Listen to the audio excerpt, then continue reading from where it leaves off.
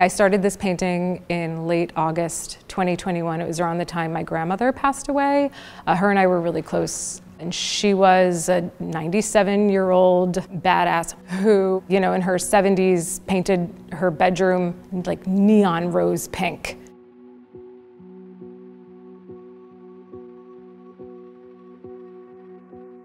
When I started this painting, it was around the time she passed, and I had this massive white, never painted this big before canvas, and the first thing I did was cover the whole thing in rose pink.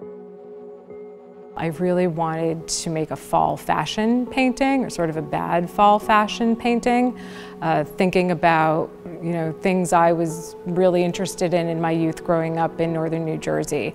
In this painting's case, I would say, you know, the disposable camera, the football, I come from a sports family, the eyelash curler, and things that I pull and borrow from my everyday contemporary life. Again, in this painting, it would have been maybe a bag of apples I bought from the grocery store.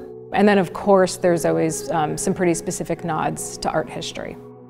Always thinking about Matisse in terms of color and maybe the red, referencing the Red Studio. There's a pair of glasses at the bottom of the picture plane that are pulled from Augustine's still life. When I finish a painting, I think I tend to think about it less in terms of is it working, is it not working, but rather, is there anything else I could do to this painting?